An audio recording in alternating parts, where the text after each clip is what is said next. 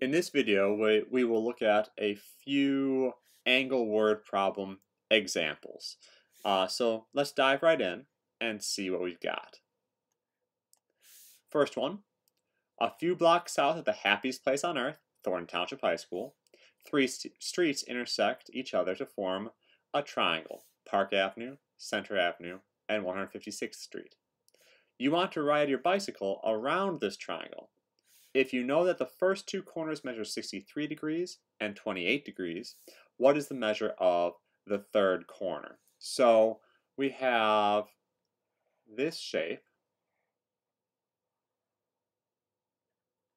Okay, it doesn't actually matter which street. This one's Park, that's 156, this one's Center. You can look on a map. And as we're going around, we know that the first two corners are 63 degrees and 28 degrees. We want to find this missing corner here, and we know that the interior of a triangle, the three interior angles, have to add up to 180 degrees. So I'll do x plus 63 plus 28 equals 180. 63 plus 28 is 91, so x plus 91 equals 180. Subtract 91 from both sides. 180 minus 91 lets me know that the last corner here has to measure 89 degrees.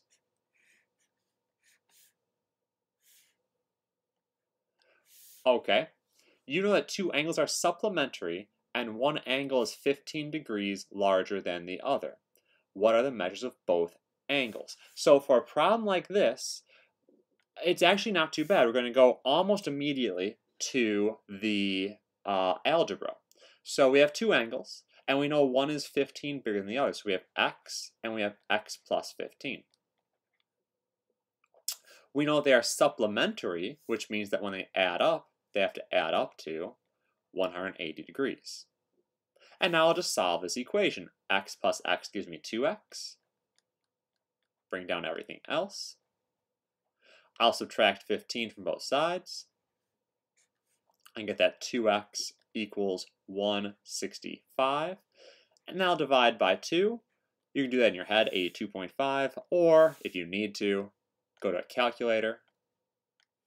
And hey, look, 82.5.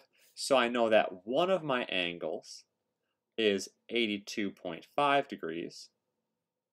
The other angle is this x plus 15, which is going to be 82.5 plus 15. And again, you can either do that in your head or go to the calculator, add on 15. I get 97.5. So the other one is 97.5 degrees. 3. 159th Street and Sibley are two parallel roads. If you are traveling west on 159th Street and turn right 93 degrees to get onto a cross street, what angle will you need to turn right to get onto Sibley? So in here, if you know the area, you know that we have 159th Street, we have Sibley further north, and we have a cross street somewhere in here. If you don't know the area, you still know that if I'm going west and make a right, if I want to be able to make another right to get onto Sibley, it better be farther north. Okay, so in here, we're told that the angle I turn is 93 degrees, and I want to know what angle I would have to turn again right to get onto Sibley. And I can see that I have two parallel lines. I see a transversal. I see that these angles don't look the same. 93 degrees is obtuse. X looks acute. So I know that I will follow the rule x plus 93 equals 180. That would be same side interior if I want to give the actual name of it. I'll subtract 93 degrees from both sides. Get that x is equal to 87 degrees. And there's my answer for turning right. Now, I also want to know what happens if I need to turn left. So I'll put a y over here. Easiest way would probably be to realize that y and 93 degrees, they look the same. They are alternate interior angles, and whenever I have that, they'll equal each other. So y is equal to 93 degrees. If you didn't go that route, but instead notice that x and y are a linear pair, they make a straight angle, notice 87 and 93 add up to 180. So that will work as well. Okay, last example. You just realized that your true dream job has always been building railroad tracks. Railroad tracks are generally made up of two parallel rails. So we have our rails marked parallel with wooden cross ties acting as transversals. So we generally would have then a cross tie, and we have a lot of them, and ideally they would be perpendicular, but there's nothing that says they have to be perpendicular. Okay, so you measure the angle that one of the cross ties makes with one of the rails and get 88 degrees.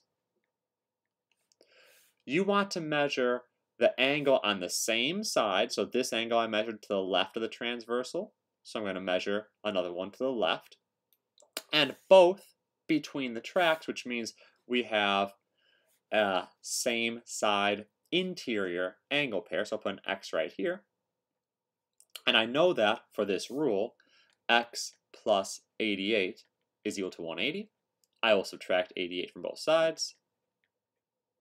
And I will get that x is equal to 92 degrees.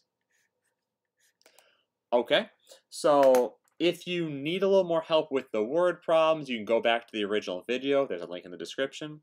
There's also a link to a worksheet so you can get some practice with this. If you need more help with the basics of identifying the angle pairs and figuring out the equation to use to solve them, then I would recommend going back to previous videos where I showed the rule for interior angles in a polygon, I showed the rules for simple angle pairs, and I showed the rules for parallel lines and transversals. All right, so those will be in previous in the playlist for Math 2, or you can find them on my channel.